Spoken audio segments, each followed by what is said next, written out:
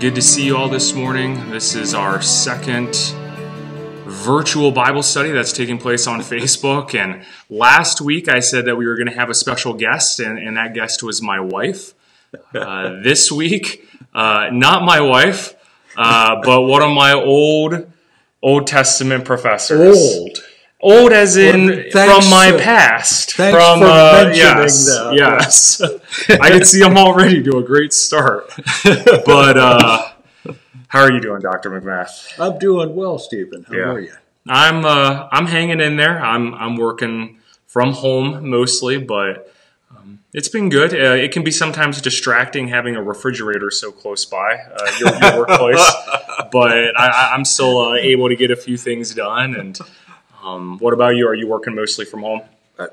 Entirely from home. Been teaching. That's right. The Moody Aviation students and a variety of people in the Philippines and Italy. Yes. Yesterday I had about 100 online at one time. Yes, and I was able to catch the tail end of that. You've been going through Romans on Zoom, which if you don't know what Zoom is a great thing to be owning stock in right now because all across the world, people are figuring out how to use this online. How would you describe it? It's like a telemeeting it's a conference video system. Mm-hmm. You've got a camera looking at you, and you can see people at their computers. Yeah. It can be a little startling. I'm not sure everybody actually understands that that computer has a camera in it. Yeah, and you can see them, and and we can see each other. Yeah, exactly. So, so you do that like once a week, once every other week? 3 times a week with Italy. Okay. And I was doing twice a week with Moody Aviation. Okay. But I finished up the aviation group. Okay. So So just to give it's not nearly as much fun as actually being there. Yeah, when you can slam some books with and so faces. Many of these things, you've got to be there. It's like right now, we can only be. Oh, that's right. Yeah, I came in and I wanted to give him a handshake, but yeah, he had to remind me. It's a fist bump instead of a handshake. It's not good. So all that being said, if you are interested in wanting to learn a little bit from the book of Romans, it sounds like 3 times a week, and you're posting that on Facebook, right? And yeah, that's coming up on Facebook.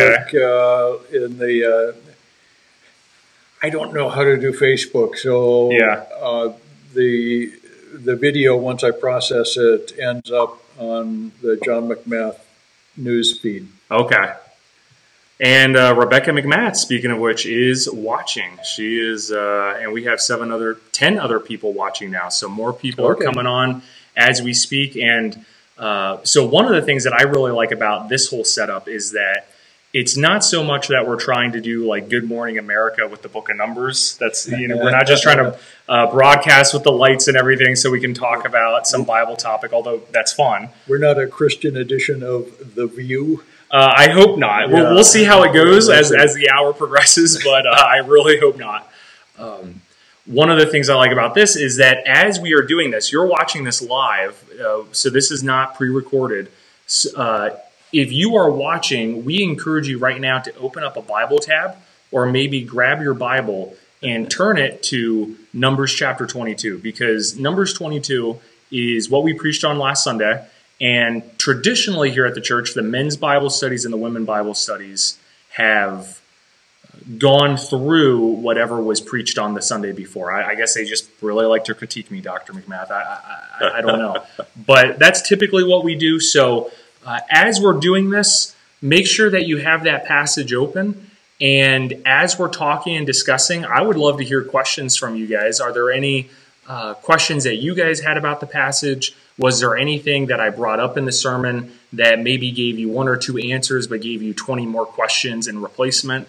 Now is the time to do that, because we're going to try our best as we're discussing to read your answers, to see them in real time, and to try to discuss them. So, and remember, this is not just you getting to ask the pastor. This is now you also getting to ask the pastor and a former professor of the pastor, professor in Old Testament, which, what do you know? Today we're talking about Balaam out of the book of Numbers. So let's turn to Numbers chapter 22. Dr. McMath and I are both on our devices here. And I have a little bit of an admission to you, Dr. McMath. I don't know if I should share this, but I think I'm going to. Probably. But for the sake of TV, I'm going to, just so the people out there know that I'm human. I remember freshman year, Moody Bible Institute. You know where this is going. So fall semester, sitting in Old Testament survey. And by the time I had gotten to Moody, I'll admit, I had really read up on a lot of stuff before coming to Moody. So I knew the 5 points of Calvinism. I had read Ryrie's dispensationalism. But I remember sitting in Old Testament survey, and I knew about Balaam. But you want to know what surprised me, what you taught me about Balaam? I did not realize that Balaam took place in the book of Numbers. I thought, well, how about that? I didn't really think much anything interesting really happened in Numbers. I figured that was in 2 Kings or something like that. Wow, really? Numbers? Who knew? Maybe I should. I really ought to check out that book again sometime. But yeah. It's always a little shocking to me what freshmen don't know. Especially with the Old Testament, I imagine. To a large extent with the Old Testament, but it's surprising what they don't know about virtually everything. Yeah. Especially the ones who already know everything. Of course, yes, exactly, because that's how it is when you show up to Moody as a freshman. You know everything, and you just assume that Balaam's somewhere in there and the histories or whatever. And they can't be too important. Why do you think it is that people have such a smaller view or maybe a smaller knowledge of the Old Testament as compared to other things? The Old Testament is big. Mm-hmm. It's history, and unless you take the time to work through some of the framework details, it's really hard.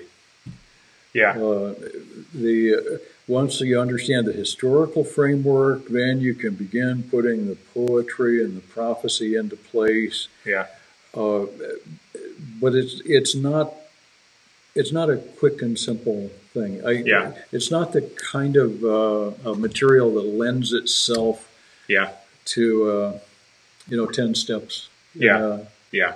Wednesday night Bible study.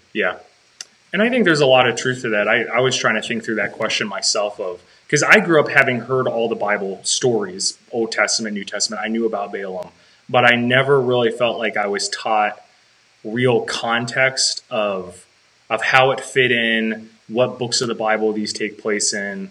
Like maybe I did with the Gospels. I feel like growing up I had a much better understanding of the Gospels, maybe even early church, but not so much with the Old Testament. And I maybe think some of that is because pastors are so afraid. It's so hard to preach the Old Testament. Like I was thinking about that in our focus hour with Ezekiel when God's presence leaves the temple. What a beautiful and powerful thing to preach on. Yet it's so long and it's so illustrious over 5-6 chapters. How do I turn that into like a 3-part series, or how do I turn that into a verse by verse? It's so hard. So I think as a result, guys who love to pound the pulpit and say, we only preach verse by verse, they put themselves in a hole where they have no idea how to preach Ezekiel. Yes. And I can empathize with that. That's absolutely correct. Much of the Old Testament is, simply long. Like Isaiah. Very long book.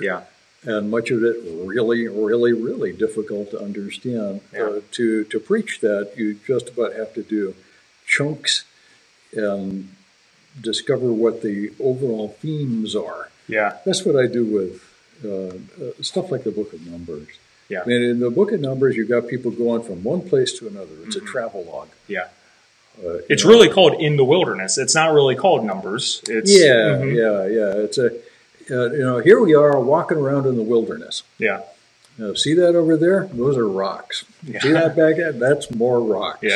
And in between is a whole lot of nothing in particular. And along the way, we're going to have an adventure. Maybe. And what strikes me is that even though Numbers takes place over 40 years of wandering in the wilderness, we really only get 2.5, maybe 3 years of real storytelling, which I think that in itself could really be a spiritual point. I know we're talking about Balaam right now, but just even the book of Numbers on a larger whole.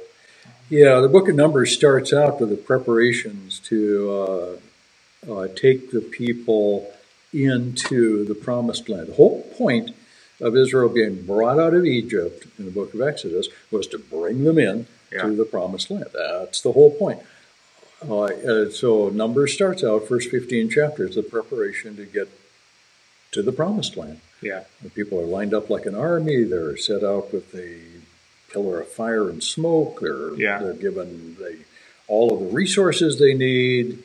Yeah. Spies are sent in. Everything is ready to go. And the spies come back with a bad report. Mm-hmm. At a place called Kadesh Barnea. At Kadesh, that's the crux. Mm-hmm. Yeah. And when the people of God refuse to accept the blessing of God, God says, "Fine." Yeah. So take another lap around Mount Sinai. Yeah. It's like what C.S. Lewis says. He says that God is the divine gentleman. He says either my will be done or eventually thy will be done. Yeah. God does allow that. And that ultimately brings us, not ultimately, but to this point anyways, it brings us to Balaam, which is so surprising to me because really it seems even from Genesis, it's like we're looking at this narrative of this really special group of people that's really not so special, but God decides to make them special, the children of Abraham. And we're following their little story, and they're the heroes, but sometimes they mess up. And now they're on this winning streak as they're coming up north through Edom and through the Moabite Plateau. And then out of nowhere, the protagonist of the story becomes this foreign warlock guy with an eye patch, maybe, like, what's going on with that? Why would God choose at this point in the narrative to decide that he's going to use maybe the most unlikely of all characters to have a pretty pivotal role in what's going to be taking place with the Israelites right now? Yeah, Balaam is not only unlikable, keep talking. He's not a nice guy. What makes you say that? There's an awful lot that we know about Balaam that's not necessarily clear from the passage itself. Yeah. His name is an Akkadian name. He was a part of the Mesopotamian divination culture. Yeah. Now, what do you mean when you say words like Akkadian, Mesopotamian? Okay, Mesopotamia is the land between the rivers, and this is where Abraham came from. Mm-hmm. When Abraham was a pagan in the land of Aram or the land of the Amorites beyond the river, he spoke Akkadian. Yeah, and his father Terah spoke Akkadian, worshipped the moon. All of that was going on back there. Mesopotamia was a vast civilization at this time. And a very, very important part of Akkadian civilization was their devotion to the gods. Mm-hmm.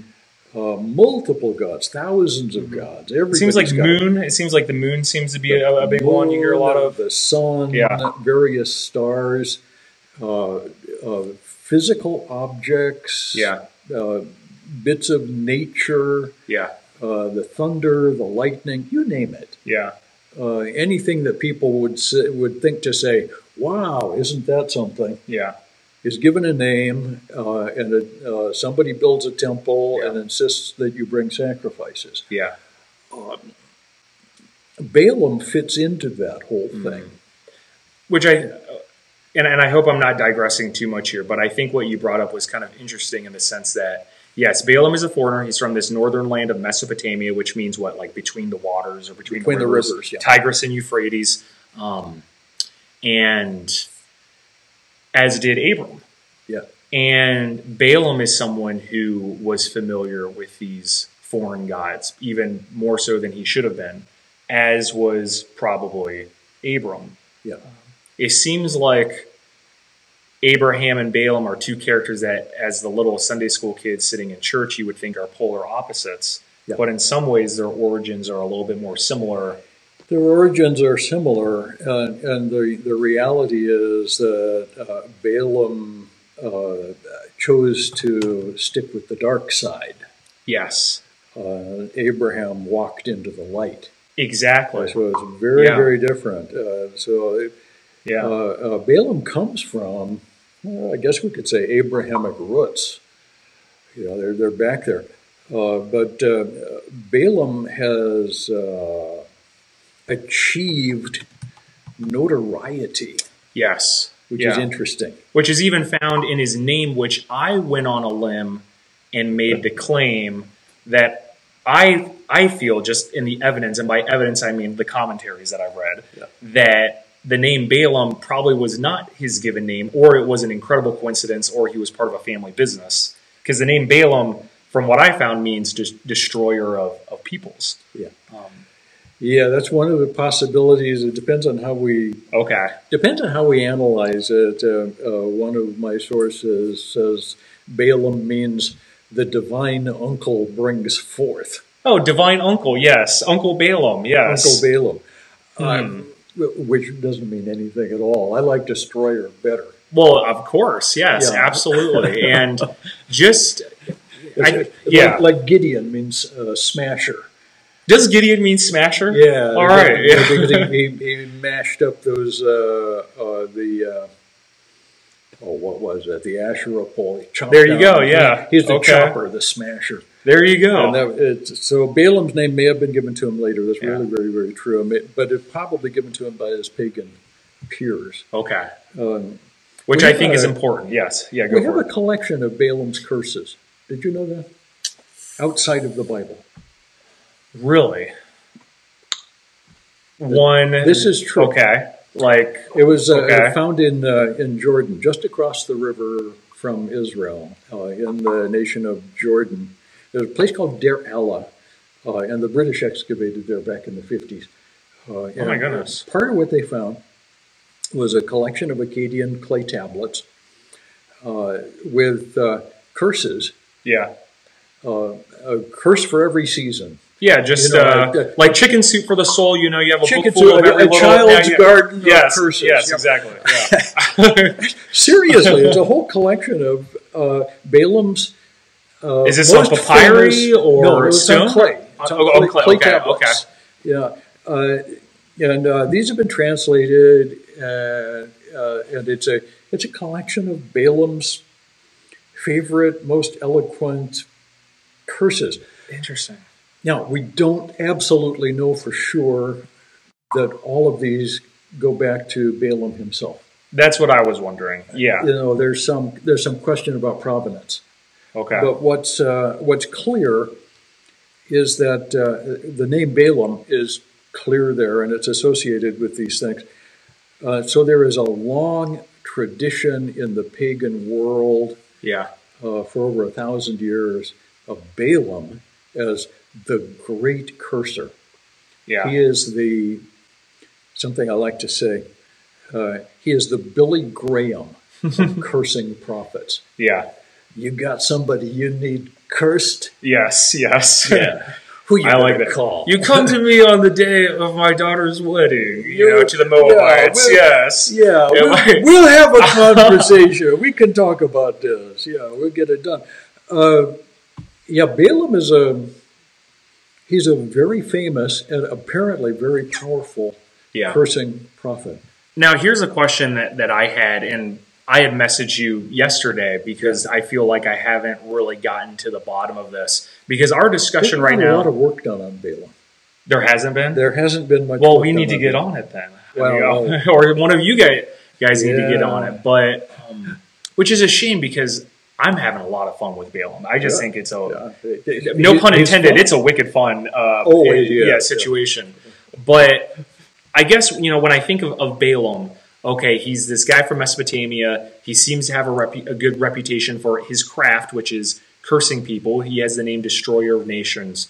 How common was Balaam's occupation? Was Balaam like one of a large field of cursors that he happened to be at the top of? Is this the kind of thing that we see commonly in this time and in this region? Or is this commonly? Okay. No. Okay. Certain pagan priests within the Mesopotamian religious panoply, would specialize. Yeah. And there were a variety of different specialties. Balaam seems to have specialized in what we call divination, animal divination. Mm-hmm. He would watch birds fly across the sky or ants go across Everything's the ground. an omen. Everything's a sign. Everything's a sign. You do a sacrifice, and Balaam would be the one who would read the entrails. I open up the liver and open it up and read the flukes. Which is not just Mesopotamia. You see that happening with Mycenaeans. Romans. Everybody does that. Balaam went through that route, and within the Baru prophet specialty, the divination specialty, he learned the power, of the dark side. He learned how to depend on Satan and Satan's emissaries, which stand behind the pagan gods. Yes, that's a really important thing. The pagan gods are nothing. There is no Zeus. There is no Ishtar. Balaam was not actually talking to other deities. He wasn't talking to deities. He was talking to familiar spirits, demons. Yes. With tremendous power, with Satan's power. Yeah. That he was far too comfortable with. And he was very comfortable. He had, I believe, that the old the Faustian bargain, to sell your soul to the devil. Mm-hmm. I think this is something that Balaam had done. Yeah. Because he was so good. The phrase that comes up, "For I hear it said that he whom you bless is blessed, and he whom you curse is cursed indeed." Yeah. What verse were you looking at there? I was reading 22:6.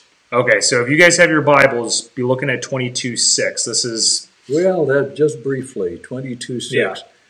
I know that he who you bless is blessed, whom you curse is cursed. Strangely enough, all we have on record for Balaam outside of the Bible is his curses. Yeah. It's a big collection of curses.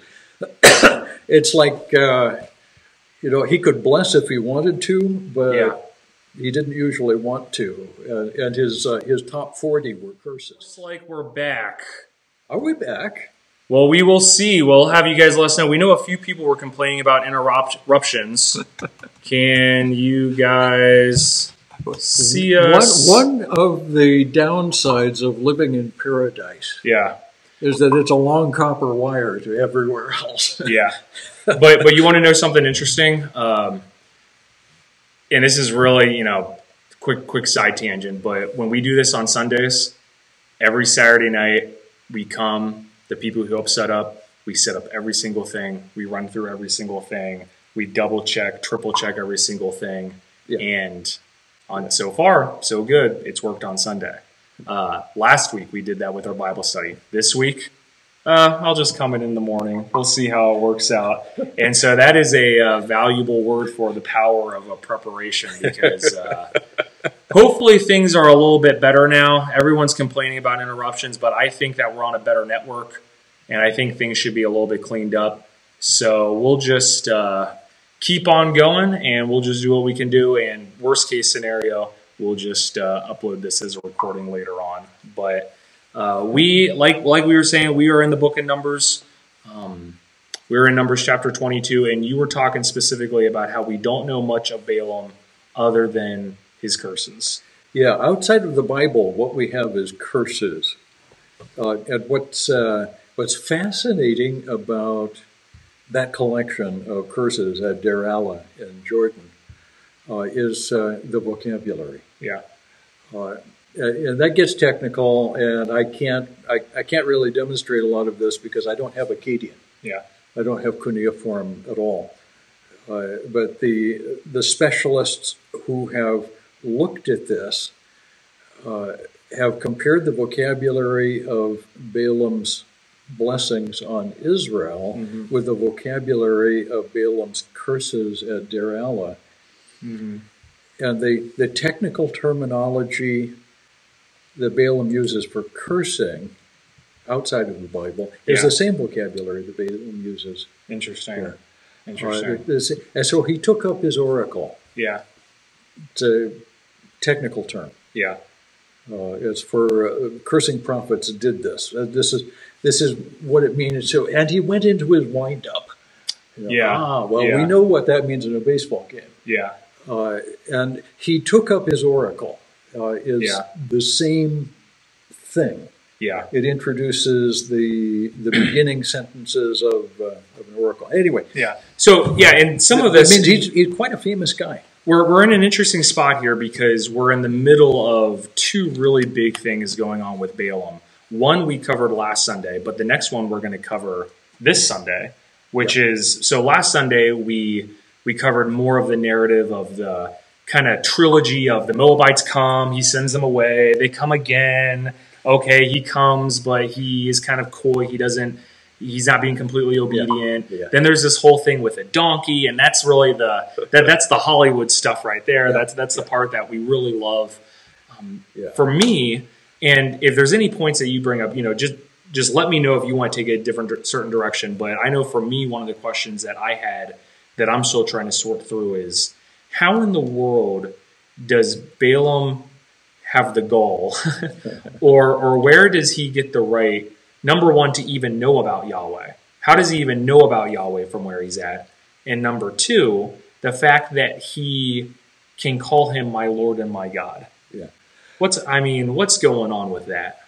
Okay, that's a good question. And people who read this without a lot of context often will say, well, Balaam was a wayward prophet. He was a prophet of God. I've heard that, yes. Who had his problems, and now he's trying to come back. And prophet in exile. A prophet in exile, something like that. That's not true. There's. I think the Quran actually pushes that. I think that's a Muslim. I'll send you possible. I've heard that's a Muslim. That's very Islamic. Interesting. Yeah, very interesting. The Quran has a lot of misinformation about the Old Testament. I would say so. Yeah. That's a whole other story. It's what we sometimes call a rabbit trail. But let's go back to this question of Balaam's knowledge of God. Yeah. The evidence that we have shows that the Mesopotamian prophets in general, and the cursing prophets in particular, used a handbook of deities. Okay. So at least the upper crust guys like Balaam, who had an international ministry, they would get on the Gulf Stream and jet off to wherever. You've got to have your briefing papers. Okay. And so the backup guys would say, okay, you need the file on Israel. Well, it's a thin file. They've only got this one God. Yeah. And Balaam is thinking, well, that makes it easy. Yeah, nice and easy. Yes. Okay, what do you call him? Okay, he's God, of course, Elohim, but his name is Yahweh, and he's to be addressed as my Lord and my God. Yeah. Okay. That's really simple. All I've got to do is use the correct ritual sayings, and he's plugging things into a formula. Yeah. In other words. Like metric to imperial. Okay. These guys, okay. Yahweh, this name I'll use. Okay, this fits with them. Yeah. Okay. Yeah, if we're going to Moab, let's do what the Moabites do. Yeah. And if we're going to go to Israel, we've got to do what the Israelites do. And you just learn the lingo and learn the specialties. Yeah. I think that's probably very likely that there was some kind of an Akkadian briefing book, probably a collection of clay tablets, with all the names of all the gods of all the nations that they knew about. Yeah. Yeah. We have some of those, but we don't have a complete selection. Because it's been almost 40 years now since the Exodus has taken place, and we would assume the Egyptians, they didn't just stay within a 1 mile radius of the banks of the Nile. They actually were much more well-traveled than people realize. Yeah, on the international trade routes going right through this area on the King's Highway. King's Highway. Which is even mentioned, I think, earlier in chapter 21. Yeah. Yeah. Mm-hmm. The Israelites say, well, we're going to stay on the King's Highway. We'll leave everybody alone. Yeah. Not good enough for Moab. Yeah. Okay, so I think they knew. I think they knew. What do you think? And I mean, we're all just conjecturing right now, but what do you think the attitude was towards this God? Do you think that he was taken seriously as a God among the bunch, or was it just seen as a silly little trifle? You know, not up to the big boys of these other national gods. Anything that you know about that? Their view of Yahweh, they knew about the crossing of the Red Sea. Yeah. That was well advertised. Especially these nations round and about. Yeah. They know that here is a God who is empowering a people who are defeating us at every turn. And not only us, they defeated the Egyptians. Did you hear what happened to the Egyptians? Yeah. That even CNN would cover that. Yeah. I mean, that's a big deal. I mean, Egypt was a major power, and the fact that the major power. Yeah. The Mesopotamian world at this time, there was nobody there. The Hittites were in the area we call Turkey. Yeah. And the group in Mesopotamia that ruled the thing was called the Mitanni. And they knew better than to get anywhere close to Egypt. Yeah. There was no question. So for Israel to have defeated the Egyptian army, especially by a miracle. Yeah. Oh, they got good juju. Yeah. Who's the name of that juju? Well, that would be Yahweh. Yeah. And okay. I think it was well known. Yeah, okay. So we have this character named Balaam who Balak, this king of Moab, is sending his princes to, sending his men to in order to summon. It also says that there's some Midianites who seem to be involved in this as well, which I found a little bit odd because when I think Midianites, I think more Jethro, friends of the Israelites, not necessarily enemies of the Israelites. I mean, even Balak's father is named Zippor. That sounds pretty familiar to another Midianite name that I know of, which would be Zipporah, the wife of Moses. Yep. I thought that was kind of interesting. Yeah, it's the same language. Yeah. And so they go to Balaam. They ask, will you come? Will you curse? He says, let me think about it. Let me talk to the gods. And then we get to this whole kind of conflict where God says, okay, if they ask you to, you can go, but you should only do what I say. It seems like Balaam does that, but then God gets really angry. God stands in his path. Yeah. All kinds of stuff we could unpack there. Yeah, there's all kinds of stuff we can unpack there. The fact is, we don't know exactly what is going on because the Bible doesn't tell us. Yeah. But what we can assume is, again, presuppositions are dangerous. Yeah. Well, what we can kind of assume is that God told Balaam, you can go with these guys as long as you only do what I tell you to. Exactly. Yeah. So inside Balaam's skull was going on a different intention. Well, I'll go with these guys. I'll pretend to do what God is telling me to. Exactly. But at exactly the right point, I'll sneak in my own intentions. This halfway kind of thing that we all tend to do, and someone's calling the community center, which I have no idea why, but that's weird. No one's home. Helpful? Yeah.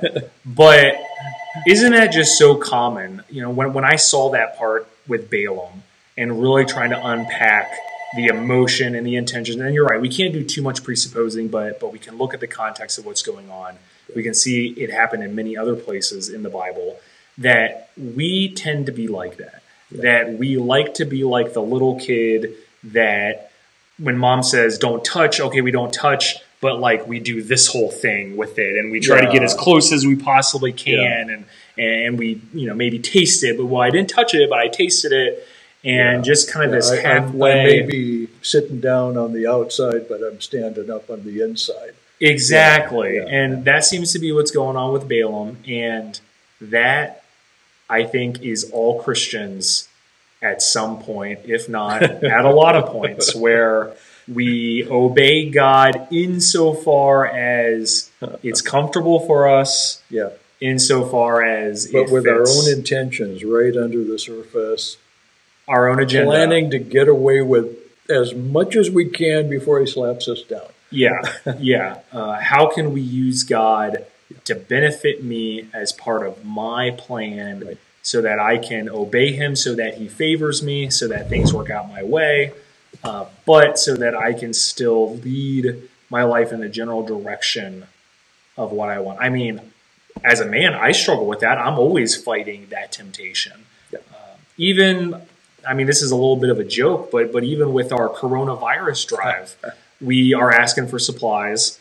And I mean, what do you know? We're getting all kinds of soap, all kinds of different cleaning materials. One thing we're not getting any of, though, is toilet paper. I almost wanted to type a little parable of the woman with the 2 coins. And do a modern day parable of everyone brings giant Costco packs of bar soap, and you know, they roll out giant tubs of dish detergent, and the little woman brings her last roll. Her last roll of toilet paper. The Babylon Bee.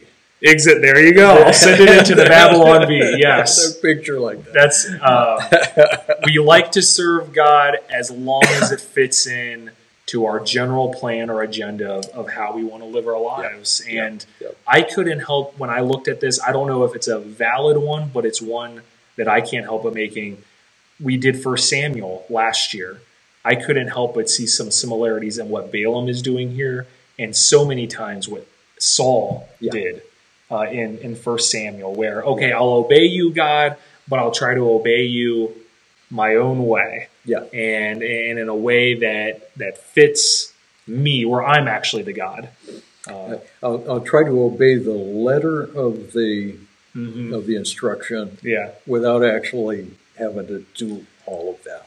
Totally. And that all leads to this mysterious, strange, debate-inducing, head-scratching character coming into the middle of the road, known affectionately as the angel of the Lord, sometimes capital L-O-R-D. Mr. Ed. Mr. Ed, yes.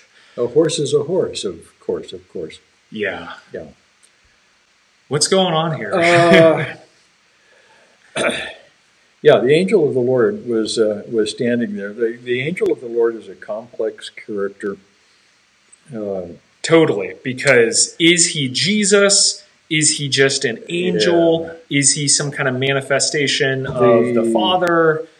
The very early church, particularly Origen. Origen popularized it. He wrote commentaries about virtually the whole Bible.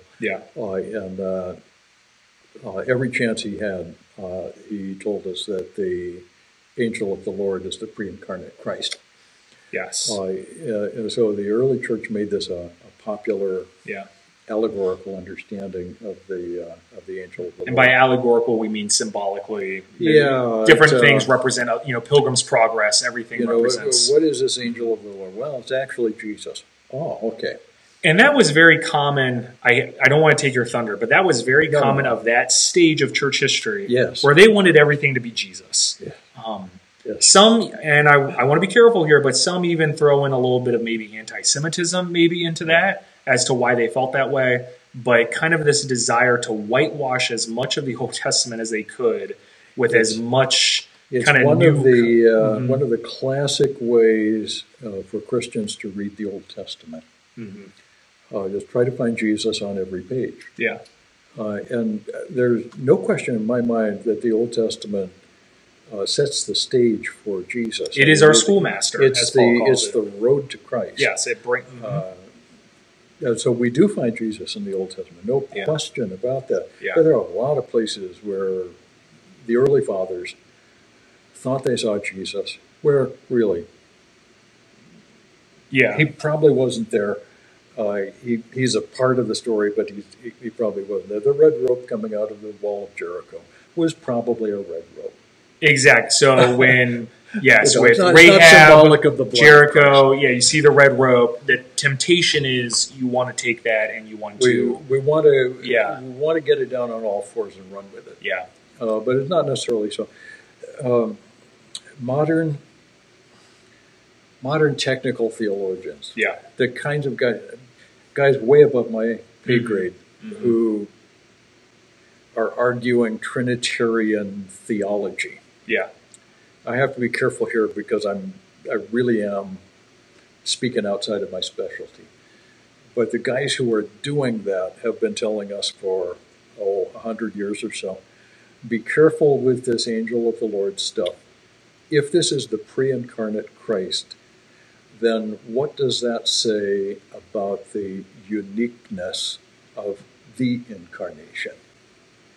If Jesus showed up whenever it was convenient and disappeared whenever it was convenient in order to do a variety of things, what are we saying about the uniqueness of the incarnation? Why was that a big deal? Jesus just showed up again for another 30 years and then went away. And I'm going to push against that a little bit just for the sake of discussion. And I think you're ultimately going to agree with what I have to say. Yeah. But we don't want to have a pendulum swing of that argument and go into another extreme where we think that the second person of the Trinity did not exist before the incarnation. Oh, no. Because I think that can be, it's an important reminder to recognize that the second person of Jesus, as Jesus even said in John chapter 8, he was present and involved in the narrative of God's people and the narrative of history because he was there from the beginning. Yeah. And that shouldn't be forgotten. That does not exist. Not only from the beginning, but before the beginning. Totally. Just as God, yes. Again, another really important part of that modern technical Trinitarian argument is the eternal generation of the Son. Yes. This is one of those. Again, this goes all the way back to Chalcedon. It's something that I kind of understand. Jesus has always been the begotten Son of God. Really? From all eternity past. He's always existed in eternity past. He has always existed. He has always been the second person of the Trinity. Yes. Has always been the Son, the begotten. So I feel like I'm going to play devil's advocate one more time. Even in, Psalms chapter 2, when there seems to be some pretty clear language that says, today I have begotten you. Yep. That seems like it's talking about a pivotal moment where the second member of the Trinity has taken on the role of the Son. Would you say that fits in, or is that not even talking about Jesus? Is that another example of, is that just David? No, that is talking about Jesus. Is also talking about David, and the Psalm 2 formula. I get what you're saying. It's ambiguous because of the adoption formula in the Old Testament. Okay. This is my son. This day I have begotten you. Those of you who hear my voice this day, hereafter you must hear my son. What he says, the contracts he makes. I will. It's the. There are parts of this that are the coming of age. Ceremony. In Judaism, this is the bar mitzvah. But the child who is bar mitzvah or bat mitzvah has been alive and well for quite a while before. Yeah. There's almost more of a parallel to Jesus' baptism than it would be his birth from Psalms 2. I would say that that's a good parallel. Yeah. So sorry to take us down this path, but I think that this discussion, there's a couple of things that Thursday morning is a good time for rabbit trails. I mean, hey, and something like Balaam, I'm enjoying Balaam because I think it brings out so many of these important things. Yeah. And there's things that, in a sermon, there's always this idea that you have to have a driving point in a sermon. Yeah. Sermons really are not the time for rabbit trails, but Bible studies can be. Nobody ever told me that. I need to go back and revise my stuff. I remember enough of your sermons. I think maybe once or twice you've heard that before, Dr. McMath. Yeah, well, okay. But we need to go back to this angel of the Lord for just a second. Yes. If we say that the angel of the Lord is probably not the pre-incarnate Christ, this isn't Jesus walking around in incognito. Yeah. The angel of the Lord is a really, really important character. There are places that we run into the angel of the Lord in the Old Testament where he has all of the authority of God and even answers to the name Yahweh. Yeah. So this is a kind of potentiary... someone even worshipped, not Melchizedek, but someone else worshipped to the angel of the Lord. Do you remember who I'm thinking of? I know what you're... If Kimmy was here, this is where Kimmy shines, because she just has she would just find it, she can do that. Donna could do that. If she could, can you get her... See, we need your help, people. Donna, if you're listening, maybe you need that's to comment what the phone was about. Maybe she was trying to phone a friend. Fix it for us. Yeah, I know there's a place. I can't remember. Yeah, I'll have to look it up. Could be in the Abrahamic thing, because the three angels who came, I was thinking one of those was the angel of the Lord. And I think there's another one though, but I cannot. I'll have to look that up and get back to you. But yeah, you're right. That's powerful stuff. He seems to. Yeah, we're calling it very, very powerful stuff. And that would mean that in a Trinitarian sense, the Father, Son, and Holy Spirit are represented in all of their power in this angel of the Lord. Yeah. So maybe not the pre-incarnate Christ, but Jesus is certainly there. So here's the way I take it, and I have felt pretty comfortable since probably my senior year of college taking this approach. I may look back on this stage of my life and just say that I was totally ridiculous in doing so. But I know in this whole discussion, there's this major question that pastors have and theologians have, which is, should you have what's called a Christocentric view of the Bible? Should you have a Christocentric view of preaching? When you preach a sermon, should Christ always be at the center of everything? When you preach on the Red Sea or David and Goliath, do you need to find how somehow, some way, Christ is like the stone that David throws, or he's the water that parts, or the red cord, as you mentioned? Like, how can we find some kind of symbolic way that Jesus is present? And I think, and we both agree that strongly, no. The story of the Bible is God-centric. It is for the glory of the Father, of which Christ plays a part, and he even admitted so during his earthly ministry. However, for me, I have tried to take an approach where I follow a God-centric hermeneutic, always a God-centric hermeneutic, but I try to follow a Christ-centric homiletic in this sense, that every sermon that you preach from God's Word, if it's a good sermon, needs to lead to some form of spiritual application. Yeah. Because we're preaching to the church, we're in the church age. That's right. The only avenue of our spiritual application is through Christ. Yeah. So for me to say, oh, well, the point is you need to treat your wife better. Well, that's not actually the true point. The point is you need to love Christ, and by loving Christ, he will equip you to love your wife. Yeah. Christ is the avenue of application. Yeah. So in every way, we need to look at the passage of Scripture, see what it says, but then point to the reality that exists today. And what I see here is we don't know who the angel of the Lord is, but this is a person that was sent by God and represents God to some degree. Oh, to a very high degree. To a very high degree. Yeah, in the same way, years later, God would send an even better, yes, if not equal mediator, person to stand in our way, and that person is Jesus. yeah. So even if the angel of the Lord is not Jesus, which people are going to argue and debate that, what it represents in this narrative as this mediator standing in the path, flaming sword in hand, the way that we can apply that today is to look to Jesus as the ultimate fulfillment of that person that God has sent. Yeah, I'll buy that.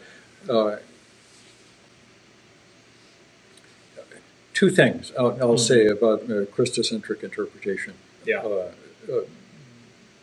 Because I think it's actually really important. One, on an ontological level, on an existential level, on the most fundamental level of all, as it exists in itself, I think the Old Testament points to Christ.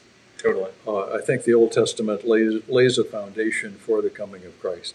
The prophecies, the symbols, the movement of the chosen line, the development of the law leading to.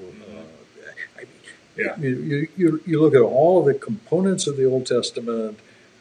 They are laying a foundation for Christ, while at the same time being complete in themselves. The story of the Old Testament is complete in itself.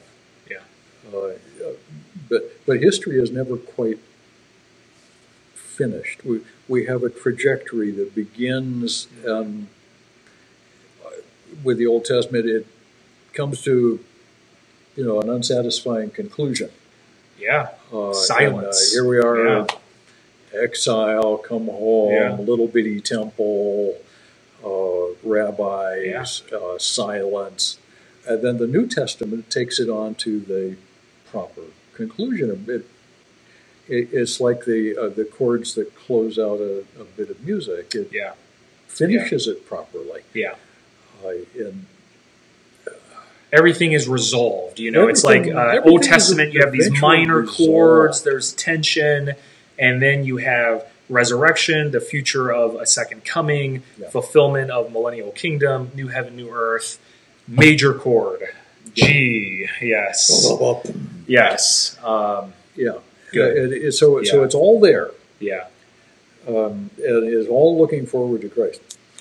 I think on another level, as a pastor, your job is to help a congregation see Jesus. Yeah, I would say so. You are, after all, a Christian pastor. You're allowed to read the Bible Christianly. I think that's a resurrected book. I think that's precisely right. We don't have to put this in some kind of a historical, hermetically sealed vacuum. Thing. Where it's too many commentators do that. They go to particularly the Old Testament. Say, well, this book of Isaiah was written all about the Babylonian captivity, and all of its principles have to do with Israel during the 7th century BC. And I'm thinking, well, that's crazy. I think there's more going on there. On an existential level, and there's more going on there that Christians ought to be able to read. So when we see Balaam encountering the angel of the Lord, I don't think it's a wrong application to say that the Balaam had his come to Jesus moment. Exactly. That's the key. But interpretation, we need to be careful. So all that being, it depends on whether I'm doing theology or application. And I think sometimes pastors, and I need to be careful because we need to recognize that this is a Bible study and that's not just happening amongst pastors, but just speaking on myself, I think sometimes pastors forget that. I think sometimes pastors just want to be theologians, or they don't want to be theologians at all, and we need to find a middle. So moral of the story, Christians, we need to be reading our Old Testament. We shouldn't be treating it like the Chronicles of Narnia where we're trying to find Aslan in every corner, but we should see that the trajectory of this story is building up momentum, pointing to, illustrating, as Hebrews says, what God is going to fulfill perfectly through the man God, Jesus Christ. Absolutely. So we have about 3 minutes left. Yep. Let's talk maybe just 2-minute drill on this donkey, and we'll end on the donkey. What is going on with this donkey? Is there anything that we can glean as to why God? We talked about it a little bit during our sermon, but why God would choose to pull this little number out and use this. My favorite verse in the whole passage. Yes, I know where you're going. 229. Why don't you read it for us? Okay. 228 says, the Lord opened the mouth of the donkey, and she said to Balaam, "What have I done to you that you've struck me these 3 times?" Yeah. And when you look at that, you look at the vocabulary there, and you look at the sentence structure, that's really a nice, clear, straightforward, very honest, reasonable question to ask. But this is a donkey talking. Yeah. And the very next line says, "And Balaam said to the donkey." Yep.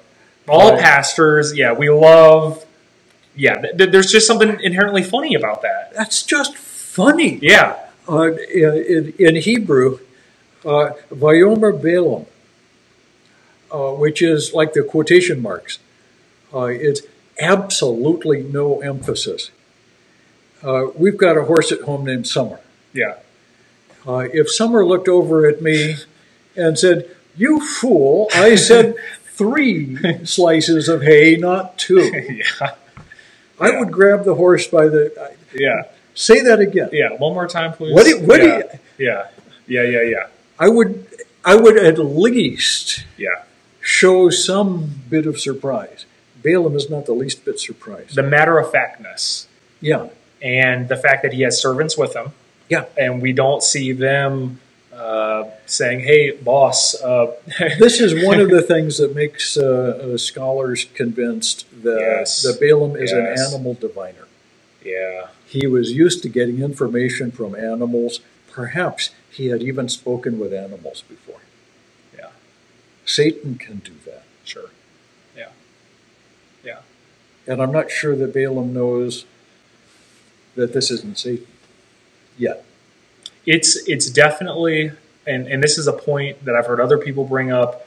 Kimmy says she remembered you bringing up this point, and I think it's an important point to bring up, is that this is not a cute Disney moment. We look at this, and it's it's easy to look at it that way because there is something somewhat funny about just the way it's written, and it's a natural story to tell children because kids love talking animals. So we want to see it that way. But the flannel graph, he's really cute. He's a real cute guy, but this is demonic or satanic. Balaam is satanically inspired. The donkey was getting its power from God. Good distinction. Yeah. Good distinction. So what we've really got here, we've got a conflict building up. Yeah. Between Satan on one side and God himself on the other side. Yeah. With Balaam representing Satan, really. Yeah. And here the donkey is representing the Lord. But later on, we're going to see that God is heavily involved in this whole story. And he's speaking through the donkey. You knock it off, Balaam. Your way is contrary. Yeah. The things that it's a two-sided coin. It's interesting to see the things that God will use to communicate to us to get our attention. Yeah. But on the other hand, it's also interesting to know what Satan will use to stand against God. Yes. And so I think it's good that you brought up that distinction. I think sometimes people ask, well, why do these things not seem to happen anymore? Why don't we hear of people talking to Satan and demons, or why do we not seem to live in as spiritual of a world as seems to exist back then? And first off, I would say this world is definitely still just as spiritual. It's just you don't live in that part of it anymore. Yeah. I would say that's one point. Another point is that Satan will speak through whatever will best get in the way between us and God. And for us Americans, We have TVs. We have computers. Yeah. We have plenty of things that Satan speaks to. So as we come to a close here, are there any... I know that there's going to be so much good stuff coming up next week with these oracles of Balaam. Yeah. That is going to be impossible to really accomplish fully in one Sunday, but I'm going to try my best to find that one driving point, which I think there is one. But as we look at this first half, though, Balaam coming down south to the Moabite plateau, being stood in the way by this angel of the Lord, being talked to by a donkey, what are some takeaways that we should have? I would say that even Satan's chosen, fully empowered, thoroughly ungodly representative can only do what God allows him to do. Yeah. It's really that simple. That would be my walk away with this thing. I think Balaam was out of his league. As shown through a donkey. As shown through a donkey. I like that. Yeah. Satan has power. It is power that is allowed by God, and it's not even passively allowed by God. It is directly allowed by God for his own purposes, which is, I think, precisely for his own purposes. That's something we forget. We forget that when we read those oracles. Mm-hmm. This was Balaam attempting to curse Israel, doing his very best to curse Israel. Yeah. And yet the blessings form such an important body of truth. Very good. Well, Dr. McMath, I just want to thank you for joining us this morning. We're going to have to close. I'd like to, and I think a lot of people would love to just hang around throughout the morning, but we all have things to do, and there's only so much bandwidth that we can suck up at any given time. So we'll have to come to a close. Hopefully this is a good precursor for this upcoming Sunday sermon. I don't really like to announce sermons very much, but obviously when you're doing expositional verse by verse, sometimes it's pretty predictable. There's going to be some pretty powerful stuff happening this Sunday, and maybe we'll have to have you back maybe one more time just to try to figure out what's going on with all these oracles. We'll see what plays out. But Dr. McMath, if you could close us perhaps in a word of prayer. I will do that. Everyone watching, thank you for joining us. Yeah, we appreciate this. This has been fun. Yeah. I know you're out there. Yes. We see you in that circle of light. Yes. Yeah. And we're going to continue to do this on Thursdays. Let us know how we can make it better. If a different time would be better, let us know. If another format, whatever. We're open to suggestions. So thank you all, and Dr. McMath. All right. The floor is yours. Father, it's good to be together, even though we're apart. We're the body of Christ. We love one another. We enjoy being with one another. We love to study your word together. We love to hear from you. Yeah. Your spirit is among us. Where two or more are gathered together, there you are in the midst of us. And even when we are together on this crazy internet, you are with us. And we thank you for that. Father, we thank you for the encouragement of your word. Help us to understand it better. Help us to see the detail here that applies to our own lives. Help us to be strong men and women who, when we hear your voice, willingly go your way. We pray it in Christ's name. Amen. Amen. All right. Thank you. And thank you all. We are signing off.